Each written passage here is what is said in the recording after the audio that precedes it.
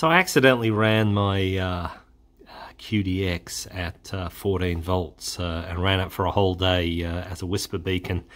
And I think what I did is I blew one or more of the output FETs, and you can see that if you have a look up at my voltage supply here. If I put this into tune mode, it consumes about 1/4 of an amp, as opposed to about 1.1 amps from before.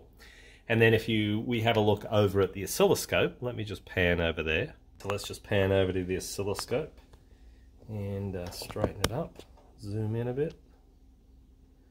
If I hit transmit or tune on, you can see I'm just getting around about 4.4 volts peak to peak. So that's obviously a lot less than it should be. My suspicion is one or more of those FETs are blown. So what I thought I might do is just do a quick repair of this and get it back on the air and film my progress.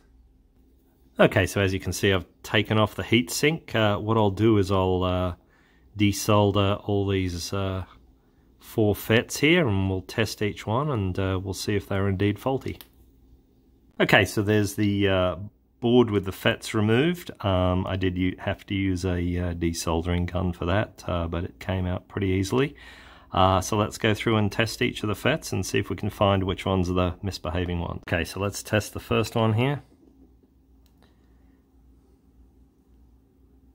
Diode junction, so that one's definitely bad. Okay, so let's check the second one. Well, that one appears good. Let's move on to the next one. Okay. Oh, well, that one says it's good too. Okay, so let's test the final one. And it says it's an LED, so this one's bad too. What I might do is actually replace all 4. I've got plenty of BS170s, which is what these are.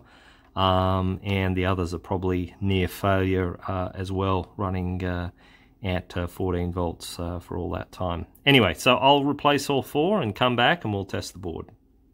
Okay, so there's the FETs soldered to the board together with the nut that fixes the faces of the BS170s to the heatsink on the board. Let's put it on the oscilloscope and give it a check. Okay, so let me hit tune on WSJTX.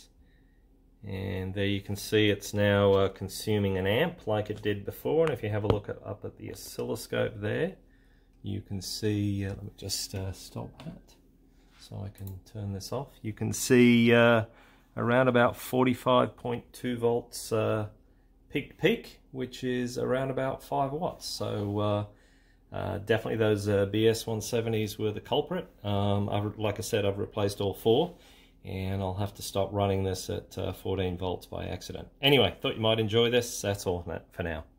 Okay, so as a final confirmation, I've got it running in whisper mode here. We're about the end of a transmit cycle. So let's go up and see if I was able to contact anyone. Well, it's not spectacular, but it's not a great time for 20 meters in the day right now, but as you can see, I've reached out to a couple of people and that confirms that we're back on the air. So anyway, I hope you enjoyed this little quick video, and that's all for now.